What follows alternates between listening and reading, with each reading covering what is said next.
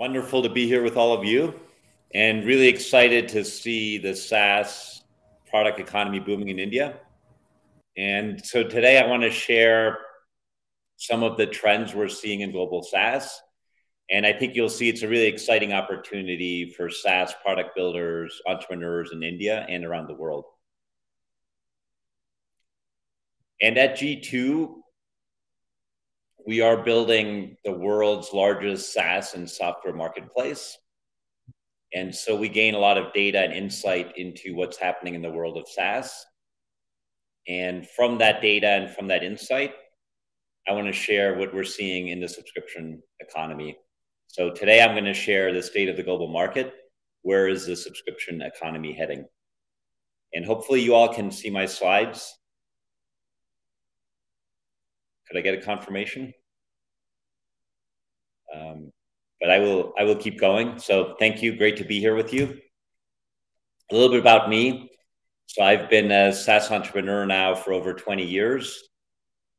Started my first SaaS company all the way back in 1999 at the tail end of the .com era. And that company was called Big Machines, which was a sales SaaS configuration and coding app. And that company eventually was successful, was acquired by Oracle. And then we decided to build another SaaS CPQ company, another configuration price and quoting app, and that was acquired by Salesforce. So we built two SaaS winners. And that really inspired us to build G2 because we thought as SaaS entrepreneurs, it was too hard to sell our product. It was too hard for SaaS buyers around the world to discover the apps we were building. And with G2, we wanted to create a much more consumer-like experience where software buyers from around the world can discover great SaaS apps and based on peer reviews, make quick buying decisions. And G2 has become the largest, most influential, trusted SaaS marketplace in the world. We have over 7 million SaaS buyers coming to G2 every month to discover and find the best SaaS apps for their business. We have over 1.5 million trusted reviews, and those really is the content that SaaS buyers are looking for. They want to know what their peers think, what apps are working best for companies like theirs, and that's what they can find on G2. Yes, I was just sharing about G2 and having become the world's largest SaaS marketplace. And we're from all of that data, we're seeing a lot of insights into what's happening with global SaaS. And so I first wanted to share data on how the SaaS economy is doing globally. And overall, I think we all know this, we're part of the industry. But when we started G2 in 2012, that's when Mark Andreessen said software is eating the world. And I think he was more right than any of us imagined. And there is this longer term mega boom we're all a part of. I was lucky to start my career in software over 20 years ago. But if you look over the last 30 years, our industry has grown tremendously to about being a $600 billion industry today. So already a massive industry. But I think what the investors are saying, this is only going to continue. And in the next 30 years, the industry is going to become a $6 trillion industry. So overall, I feel very lucky to be part of this industry because software is truly eating the world and it's creating a ton of opportunity for software entrepreneurs around the world. And what we saw in 2021 was that SaaS software spend was even accelerated with the pandemic.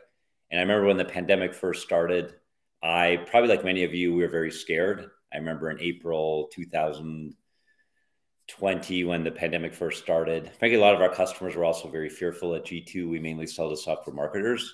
And a lot of them initially were canceling their agreements, cutting back spend. And I think for a couple of months, there was a lot of fear in our whole industry.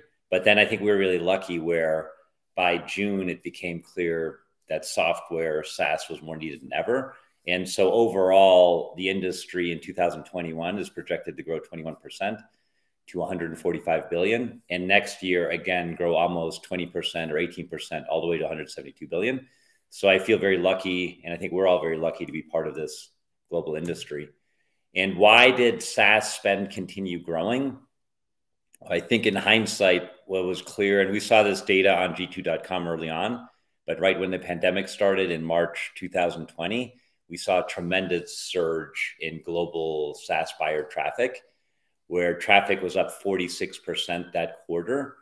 And you could see not surprisingly, all of these remote work collaboration categories were really driving it, where all of a sudden the searches for webinar software were up 459%. Not surprisingly, video conferencing up 386%, virtual classrooms. So all of these technologies all of a sudden were needed as the whole world shifted remote.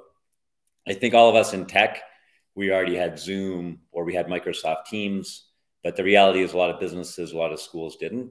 And so that all of a sudden created a massive demand for digital software, and it really helped accelerate our whole industry. And what's driving this long term is that businesses are buying more and more software. And I think the beauty of SaaS now as a business in any industry you're in, you can find verticalized applications that are built just for you. So not just the horizontal apps like video conferencing or messaging like Slack, but now there's purpose-built apps for every industry. And I think many of them are built in India, but there have also been great examples in the US like Viva, which only serves pharma. And I think now they've built almost a $100 billion market cap company just serving one vertical. So reality is businesses are buying more and more apps. And you can see here on the left at G2, we also have an app called Track that helps track SaaS apps, SaaS usage, SaaS spend for many mid-sized companies. And you can see since we've been building that product, the number of applications used by small, mid-sized companies has doubled. Now, the average company is using over 120 apps. I know at G2, we actually run almost 200 apps. We're about 500 employees. So I think every business is just using more and more SaaS.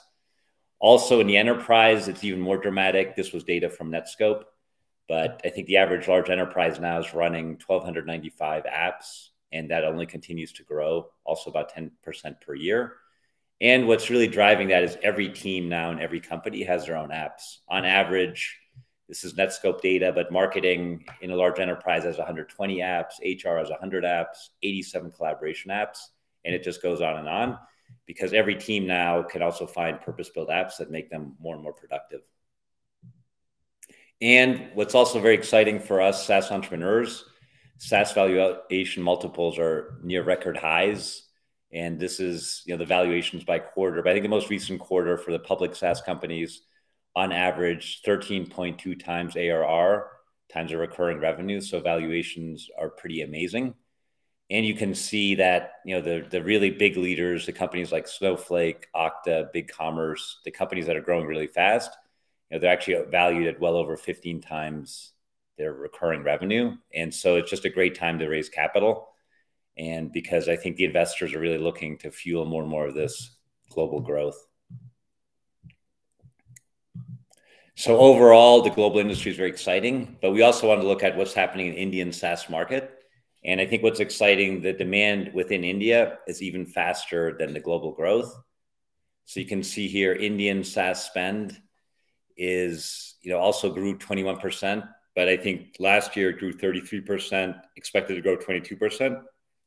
So SaaS also within India by Indian customers is growing dramatically, but it is still only about 1% of the global market. If you look at this, 2 billion versus the almost 200 billion spent globally. So I think that also means for most Indian SaaS entrepreneurs, India presents an exciting market to start in, but I think to become really big to capture the global market, there's a lot of opportunity to go international.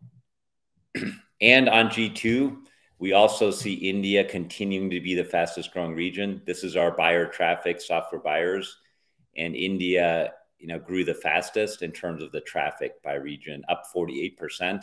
Overall, Asia is growing very fast, but really exciting to see, all of the acceleration in the Indian market.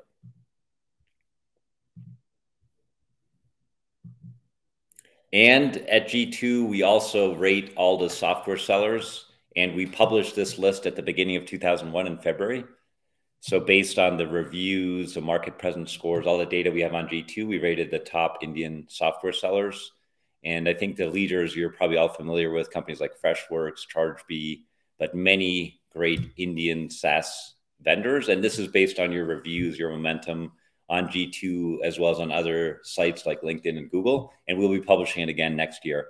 And what's also really exciting is that there have been breakaway winners now from Indian SaaS companies, two that I'm sure you all know well, Freshworks and ChargeBee. But it was really a breakthrough year. And I think a lot of you, I know Garish has been a speaker at this conclave before, but obviously just an amazing entrepreneur starting his company in Chennai, but now has truly built a global leader. And I think last I checked, over a $9 billion valuation, and just did an incredible IPO. But you can also see Freshdesk alone, one of the Freshworks products, has almost 2,500 reviews. So Freshworks has also used customer reviews, global validation to help build their brand in the US and globally.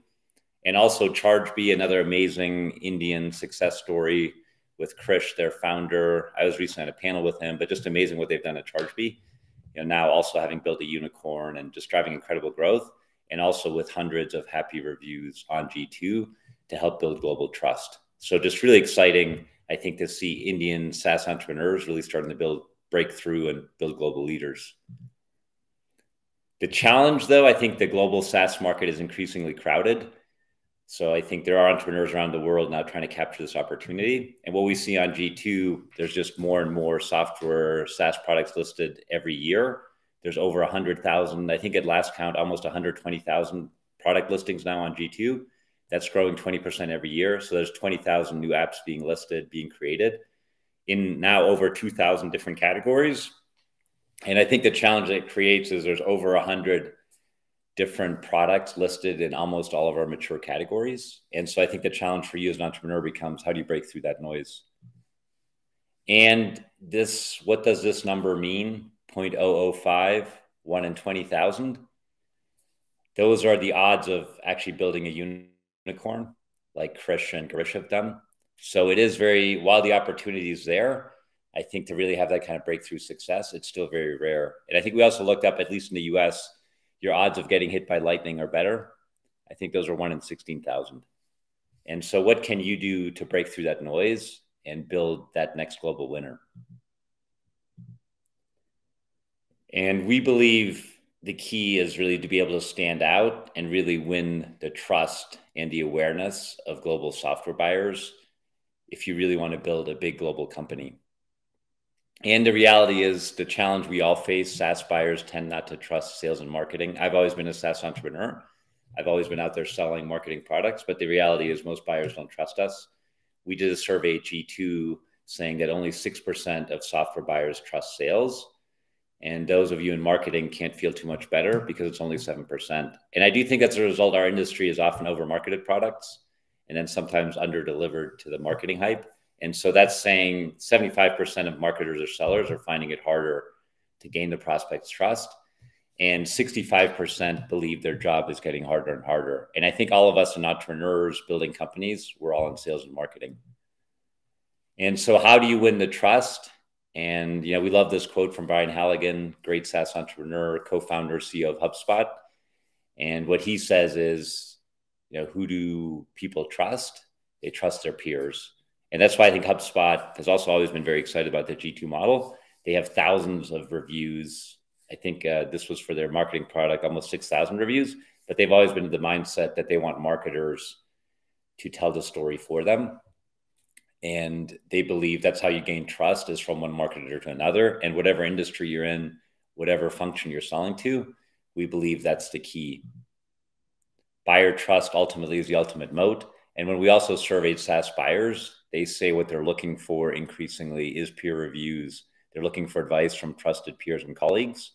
And that's where they're going to go to figure out what app they really want to buy. And now, what are the recent trends in SaaS buying? At G2, we just did a SaaS buying survey for 2021 that we just launched at the SaaStr conference in San Mateo a couple months ago. And some of the interesting trends, first, where do SaaS buyers prefer to make their purchases? And I was just in Las Vegas this week, just came back from the Amazon reInvent conference, AWS, and it's just an amazing company. The momentum, I think AWS now is doing 70 billion a year in revenue, and they're growing 40%, which is just mind-boggling. They're adding 30 billion in new cloud revenue every year. So that ecosystem is just exploding. And I think one of the big trends they're saying, we're also partnering with the AWS marketplace, but more and more SaaS buyers, cloud buyers are buying apps through third-party marketplace. It's already up to 22%, buying on AWS marketplace, Azure marketplace, Google Cloud, Red Hat marketplace. So that's one big trend we're seeing. And I think also an opportunity for all of you. Some of you may already be doing it, but in addition to selling directly, listing your product on some of these marketplaces.